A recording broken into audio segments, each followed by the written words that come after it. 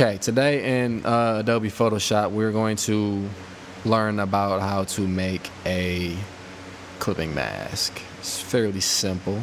We're going to start with a t-shirt. And you can just grab a t-shirt off Google Images. Like if you type in t-shirt, a million of them will pop up.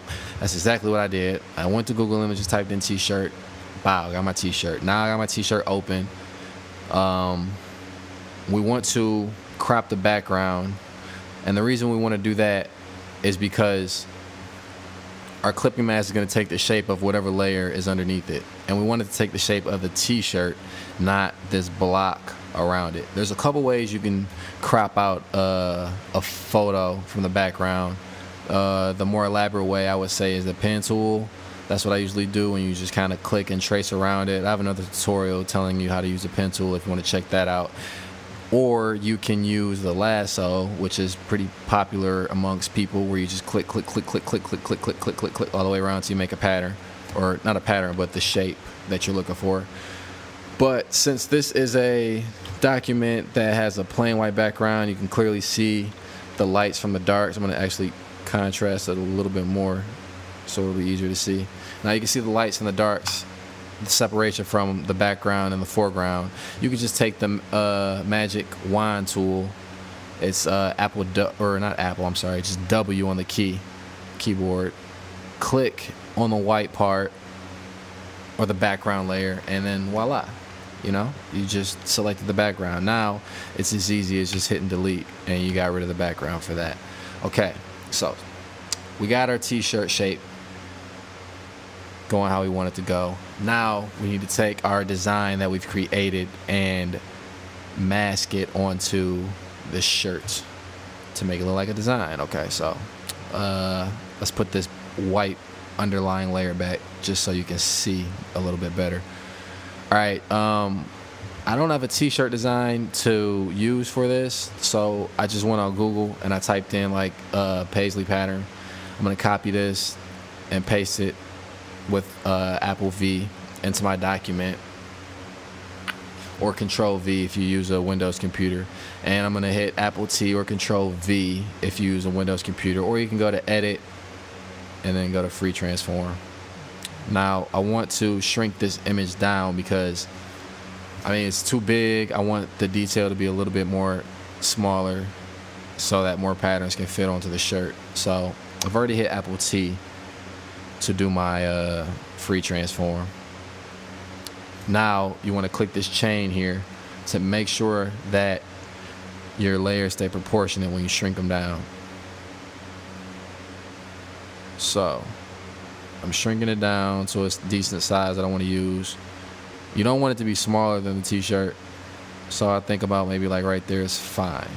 Okay, now I got my design on top of the shirt. And it's really just as simple as hitting Control-Alt-G, or if you're using a Mac, of course, Command-Alt-G or Apple-Alt-G, and there's your mask. Now, it doesn't look quite as legit as I would like it to look for a t-shirt, so let's blend it in a little bit. Well, first off, when you click the eye on the clip mask layer or the uppermost layer or layer 2, as you can see in this screen, it'll go away so we can see what we're working with underneath. We didn't delete it, we just made it hidden for temporary. Okay, so now we want to take this collar and crop that out because realistically t-shirts don't have print on the inside of them. So we're going to take the pen tool or the lasso tool, whatever you like to use to crop out with, and just make like a kind of like a hole for your t-shirt. Now make sure you still have the second, or not the second layer, but layer 2 selected, or the topmost layer, which you're putting your clipping mask onto, because that's the layer you're going to add this mask to. Now when you have the pen tool, you just want to hit right click and then make selection, because it doesn't make the selection for you instantly like the lasso tool does, and click this eye again to bring back up your layer, and then hit this little bitty rectangle in the corner that says add layer mask. It's a rectangle with a circle on it. You want to click that. Now when you click that, let's zoom back out real quick. it actually did it inverted of what I wanted it to do. So I'm gonna just hit Control I or Apple I if you're using a Windows computer or a Mac computer, I mean. And now we have our mask.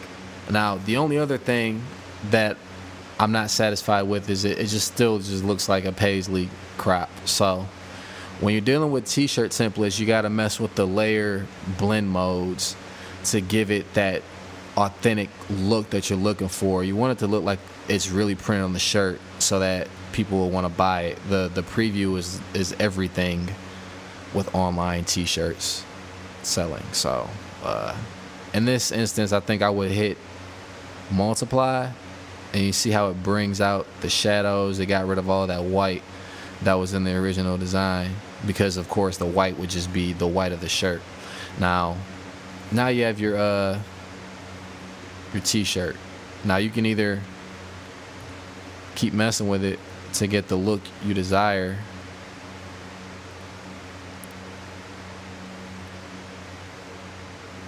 you know what I mean? But in essence, that's your t-shirt template made with a quick clipping mask.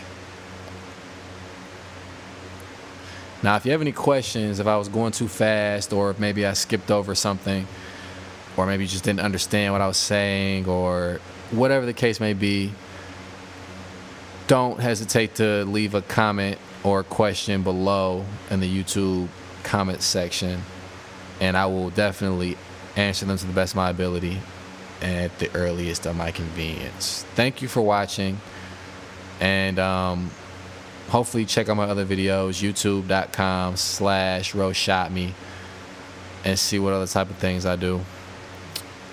And I'm out.